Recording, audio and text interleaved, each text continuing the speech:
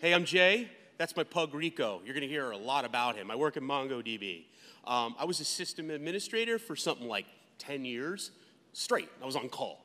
I've been in tech maybe about almost 20 now. I really am starting to feel old. So I worked on call for a while, and I really started to deal with burnout. And by burnout, I meant being on call for 10 years is really screwed up because you don't know when you're going to stop looking at your phone. You don't know when you're going to stop doing things. So I started thinking about a new job because I wanted to get some sleep for the sake of myself and for my wife. And not only that, but I really wanted a kind of a better place to spend my time around people. And career change is terrible. It's scary. And so I started thinking about new directions. So I thought about the company I worked at, and I was working in another role on the cloud team, and I said, well, what do I want to do?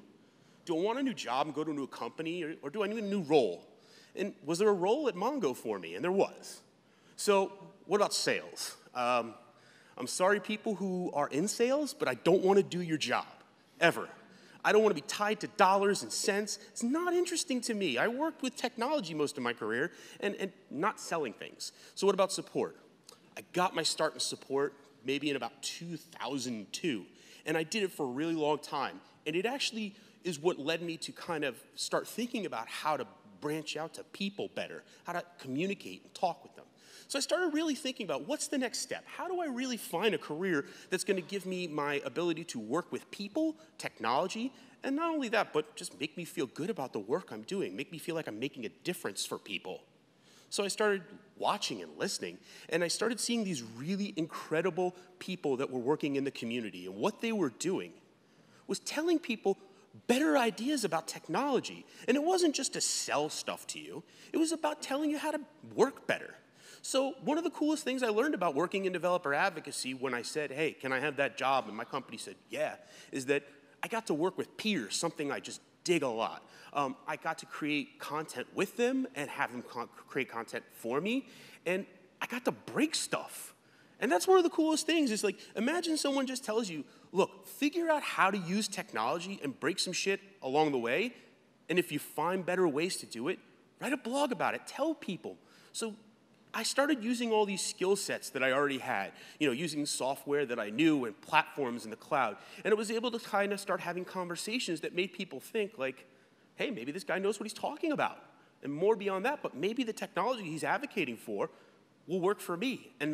So beyond just using the old skills I had, I started having to use new skills. I had to start doing community building. I had to start finding ways to get people to write content on my behalf. So it meant creating networks, talking to people, and it was huge. So now we're at DevOps days. It's time for an analogy.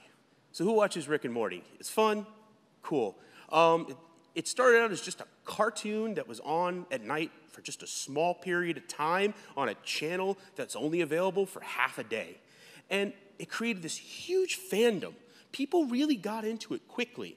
And the level of interest that they had really got crazy to the point where, they created advocacy for a cartoon. And that went IRL. So based on this, McDonald's saw that there was an opportunity to use a portion of a cartoon plot that had to do with Szechuan sauce that was made for a movie called Mulan that they sold for a little while. And fans wanted it. They wanted to be part of this experience. They wanted to advocate on behalf of Rick and Morty, so they left their homes. They went and they begged for it, and they ran out. They drove an hour. And some of them got it, some of them didn't.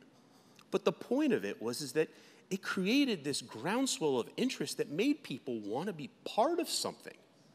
And that really made me start to consider how it reminded me a lot about what we do here in technology.